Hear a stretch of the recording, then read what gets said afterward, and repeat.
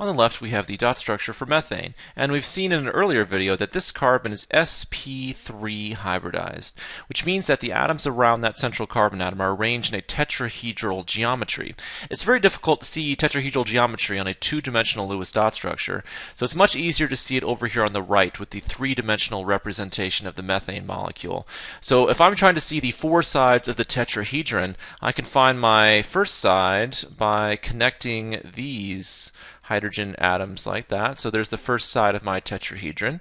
And if I'm going to find the second side, I could connect these hydrogen atoms like that, and there's my second side.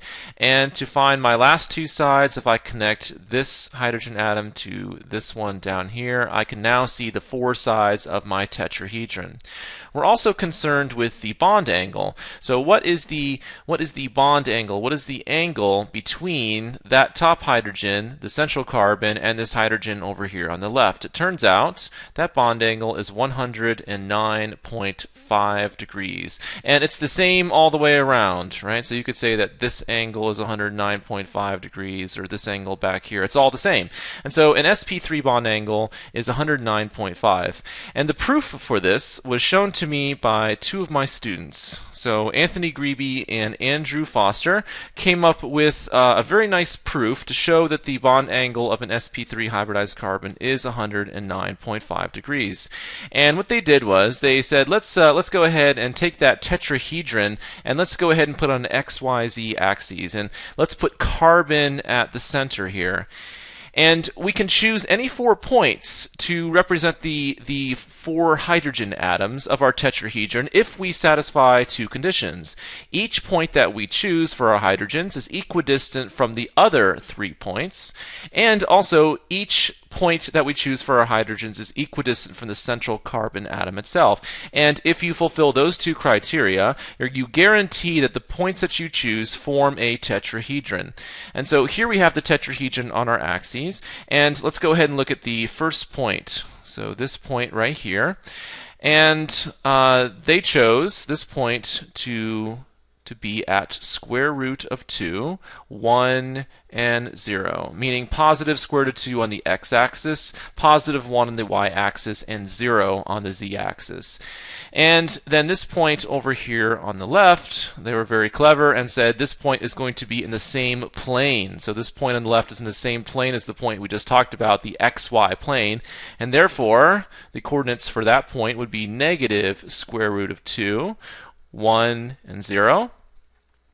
We go to the hydrogen down here. So this point of our tetrahedron is located at 0, negative 1, and square root of 2. And then finally, this point going away from us right here would be at 0, negative 1, and negative square root of 2. So once again, you could choose any points that you want as long as you meet that criteria. And orienting the molecule in this way allows us to find this bond angle, right? So this is the bond angle that we are going for. And we don't know that bond angle yet, but we can figure out this angle right here. So I'm going to call this theta for this triangle that's formed. And I know that this x distance down here is positive square root of 2. And then we go up 1 on the y-axis, and then 0 on the z-axis. So I can find out what theta is because I know that tan of theta is equal to opposite over adjacent. So for this triangle I have here, the opposite side would be 1 and the adjacent side would be square root of 2. So to find theta, all I have to do is take inverse tan. So I take inverse tan of 1 over square root of 2 on my calculator, and I get 35.26 degrees. So I know that theta, this angle right in here, is 35.26 degrees.